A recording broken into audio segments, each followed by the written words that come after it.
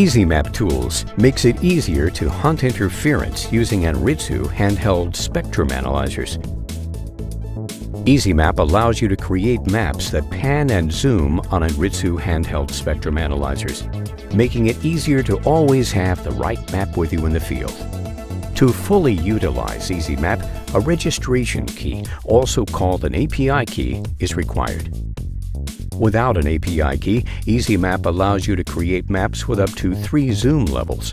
This is sufficient for many purposes. However, with an API key, easyMap allows you to create maps with up to 7 zoom levels. This level of detail can be a great help when hunting interference, as it allows great detail at the tightest zoom levels, yet can cover a large geographic area. API keys are obtained from either Google or MapQuest. For larger free downloads, they ensure that the terms of service are met.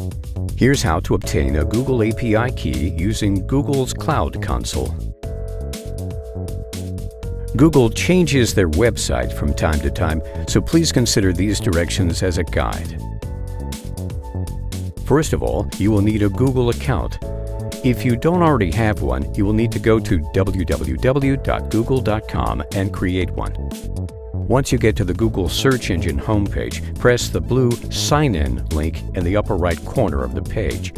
Then press the red Sign Up button. Complete the form as requested. The verification number does have a space in it.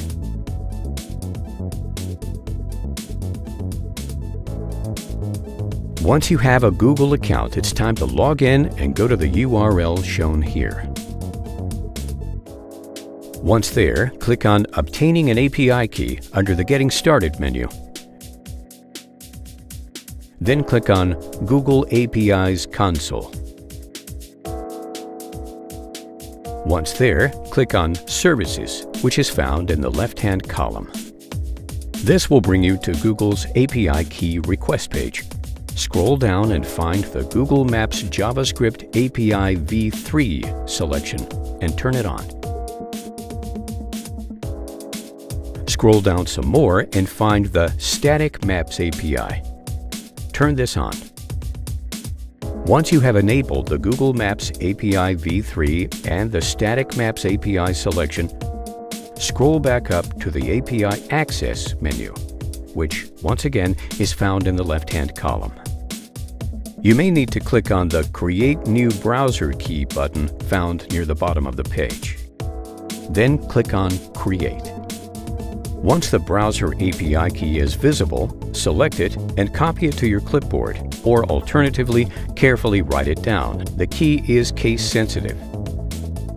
Once you have a Google API key, it's time to put it into easyMap. Open up easyMap version 2.0 or above and click on Settings, Register API Keys. This will bring up the Register API Key window.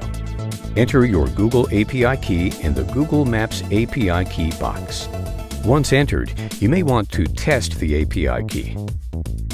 Please be aware that it may take a few minutes before Google's servers recognize the API key. That's it.